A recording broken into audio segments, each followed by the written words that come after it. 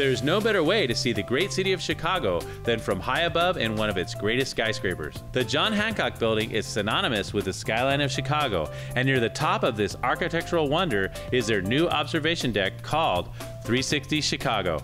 With fantastic views encompassing all of Chicago, 360 Chicago also gives visitors a chance to look straight down in what they call the tilt. So hang on and hold tight as we meet with 360 Chicago's own Nicole Williamson at the top of Chicago in the John Hancock building as we experience tilt for ourselves. Well, you know, there's so much going on in Chicago. This is a diverse town, food, you've got obviously great architecture. You've got culture here, you've got music, you got all. But I heard you're the expert on Chicago and you can tell me what's going on. What are the things to see in Chicago while you're here? So you mentioned earlier we had a really terrible winter, and Chicago's known for having... a windy city. Right, some rough winters, right? Keeps you inside for several months. So my favorite thing about Chicago is the way the city comes alive in the summer. There's something free and exciting to do absolutely every weekend. Every neighborhood in Chicago has a big festival. In a street festival, they shut down the streets, they bring in music and food.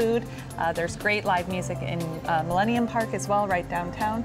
And it's all either free or very affordable, so it's something very approachable for visitors to the city as well as residents. And then there's our restaurant scene, which continues to grow. Food tours. We've done all these food tours. We've gone to, you know, Wicker Park area. We've gone to Old Chicago area. There's the sidewalk cafes and the dining al fresco. It's amazing. There's an entire festival dedicated just to food trucks here, where they get a big parking lot. They bring all the food trucks to one location, and you can walk around and dine off each one of them. It's really exciting. Yeah, and with the comedy clubs, we went down and we actually shot at Second City. That was amazing. What an experience there. It's almost like a comedy university. It is. It's the home of what gave birth to Saturday Night Live, and the history and the talent that has gone through those doors over the years is pretty spectacular. So have you lived here your whole life, or are you transplanted? I've been in the city 15 years, and I've been in the area most of my life. Okay, so tell me a little bit more about this building itself and some of the things we can expect to see here. Absolutely. So the John Hancock Center is located right on the Magnificent Mile, 875 North Michigan Avenue. It was one of the very first and tallest mixed-use buildings to go up. Broke ground in 1965. They topped it off in 1968. And the building opened to the public in 1970. It is a mixed-use building, as I said, which means that it's a combination of restaurant, retail, office, and residential. We're standing on top of 700 residential units right now, all individually owned. I didn't realize it was residential. Yeah, okay. Yeah, so the 42nd to the 91st floor are all residential units. And then there's about 1.5 million square feet of office space as well. There's a restaurant and a lounge on the 95th and 96th floor, and then a retail concourse on the lower level as well. So now, is there anything else above us? Above us is the restaurant and lounge, and then above that is the broadcast. So those two beautiful antennas on the top of the building aren't just there for looks. They actually support 3 floors of broadcast here in the building.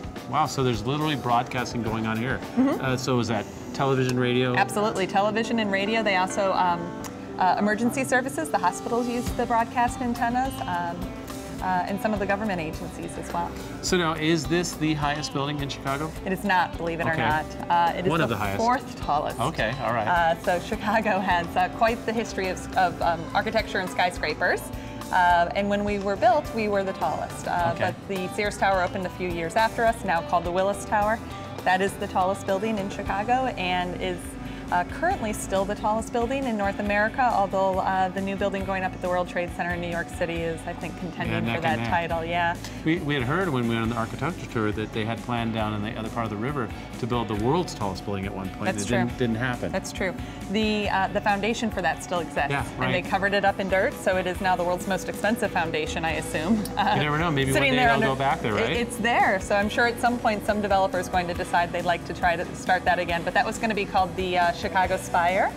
And that was meant to open several years ago, and unfortunately when the economic downturn happened, that project was stalled. Things slowed down. Well, it's back. Chicago's back, and it is beautiful, and there's so much going on. Absolutely. And I'll tell you what, right here, 360 Chicago, you can come up and you can see everything. You know, we think it's a great place to start your visit because it gives you an opportunity to get your bearings and really understand the different neighborhoods and get an understanding of how Michigan Avenue relates to the river and downtown Chicago.